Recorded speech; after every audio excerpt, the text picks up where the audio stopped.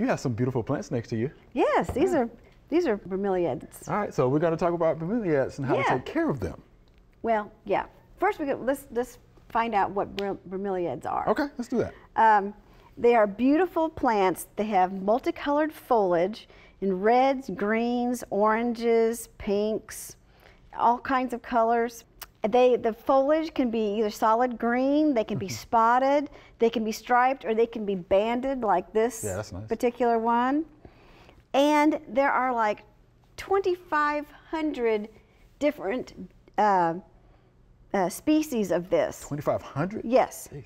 And they have hybrids, thousands of hybrids and cultivars. So it's a large family, very popular, but it's considered a primeval plant because it has been around for millions of years. Millions of years. It's a long time. Yeah. It evolved. Right. Yeah. And of course, like orchids, these are epiphytes, and which means that they can be grown on logs or some kind of other plant, but they only need it for support. They don't take any food or nutrients from the plant. Good, so it's not a saprophyte. No, okay. They just, because they're understory plants in the forest. Right, so do they need soil to support their growth? Sometimes they do, sometimes they don't. Okay. Like I said, you can put them on logs and boards and things like that. Okay. Some of the most popular kinds are Guzmania. These have long, flat leaves that are multicolored, that have bracts that are colored like poinsettias, you know. These are the same way. Neurogelia, these have pink and purple bracts. Varieties, these have feather-like blooms on them. And there are two others that you may not understand that is a bromeliad. Spanish moss is also a bromeliad. I didn't know that. Because you know, it hangs on the tree, does. but it doesn't take nutrients from the trees. It takes nutrients from the air and the surrounding area. Okay. And ananas is another genus that is actually pineapples. Whoa. Pineapple is a bromeliad, and it's the only one that produces fruit. Okay, learned so much good stuff. I didn't know. I know. That. Isn't that interesting? Yeah. It's a very large family, and they're real pretty. But we want to talk about their care. Okay, let's do that. All right. They like 60 to 85 degrees, so they're tropical. Tropical, right. Yeah. Okay. They like humidity that's around 50%. Okay. Which is not, you know, most of our indoor air is at least that. Okay. They like bright light, but not direct sun. Because think about it, in the wild, they're understory. So they get bright light, but they don't get direct sun. Got it. Most importantly about them, they liked well-drained soil. Well-drained soil. In fact, a lot of people will plant these in orchid mix and cactus mix. Something that is well drained, and not just plain soil, because the soil, they don't like to be wet. Okay. I mean, they can take moisture, but they like to dry out between waterings. I got it. Okay. Some of them, like this one here, you see, has a cup-shaped center here, and there is some water in here. And think about Mother Nature. If it's raining, the water gets caught in this cup, and it stays in there. Okay. And sometimes these type of bromeliads they can be watered that way. You just fill the center with some water. The thing is, you got to watch that, because it can get too much water and rot. See, that's what I was wondering. Yeah, it can. Too much? But the cup varieties are used to having water inside the center, but just not too much. Not too much. Now, if you've got them in dirt like this and it's wet and you've got water in here, that could be too much. Okay, I got it. So, well-drained soil.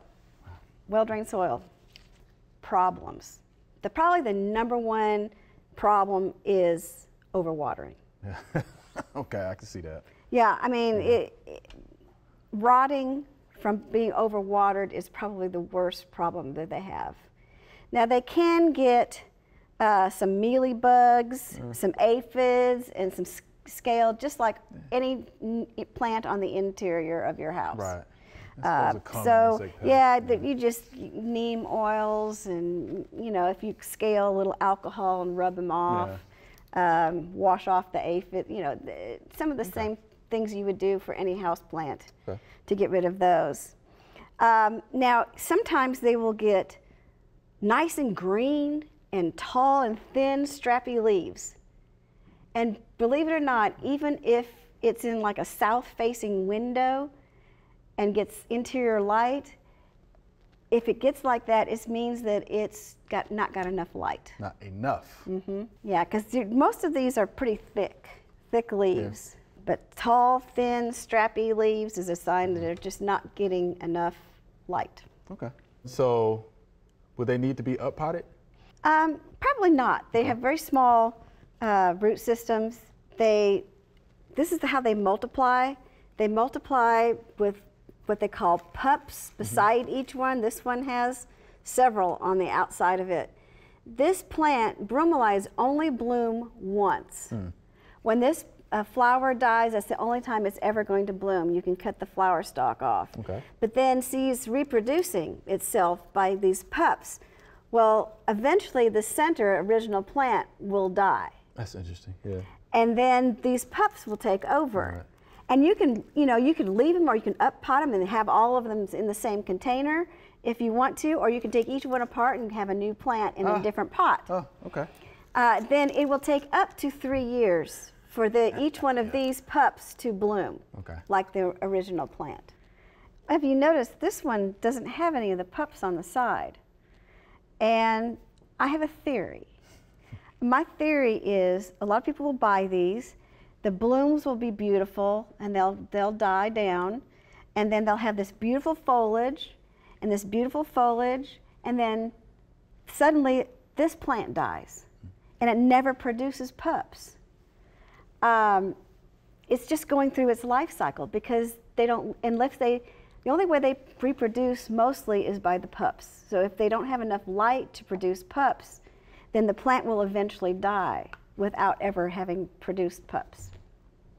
Now, I do know that they reproduce by seed, but that's really complicated in a grower and a geneticist. I'm just talking the normal homeowner. They get these, it'll bloom, these eventually die and they don't produce another pup. I think it's just going through its life cycle. Right. So no fertilizing then? Do we have to worry about fertilizing? This reminds me of orchids. It doesn't really need to be fertilized. And if you do, I only fertilize it half diluted with a complete fertilizer, liquid fertilizer, in the spring and summer only. Because like all plants, they have their downtime. When the light levels are lower and they can't use the food anyway, like in the winter, you don't want to over-fertilize them and over-water them. Okay. So do they have root systems like orchids? No, they're not quite. They don't have that thick of fleshy. Because actually, orchids prefer their roots out of the ground. These don't necessarily. They're in the soil, and they usually stay in the soil when they're plotted in soil. If they're on the side of a branch, you just remember at the forest, you've got to water it, mist it a lot. But that's why people pot it up, because it takes less care when they're in a container. All right, well, Joellen, we appreciate that. Yeah. How to take care of bromeliads, how about that? Been around for millions of years. Millions of years. I'm impressed, that's pretty good. Thank you much.